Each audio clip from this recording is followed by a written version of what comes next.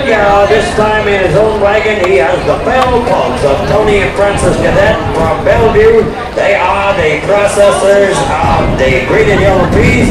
They have a plant in Bellevue and in Duck Lake. And they're off and running right now. Kevin Gareau's off the number 1. Oscar Buck is off the 2-barrel, and he is going to get out there first on the inside. He's out and running. So George Sanderson is coming right in beside him, and so is the Curtis Longman team in fourth. Behind them is the Bell Pulsar.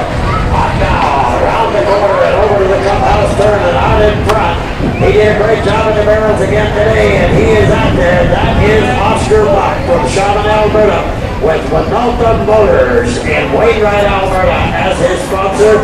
Curtis Longman is closing the gap slightly on him, but he's doing it slowly, and Oscar Buck is trying to stay out there in front. Here comes Kevin Gareau closing the gap on all three of the ones ahead of him. He was in fourth. He's moving up on the inside right behind Oscar Buck. They are coming to that fourth and final turn off the round end on the racetrack. Out there in front, Oscar Buck by about a length and a half, and he has a good lead to come home.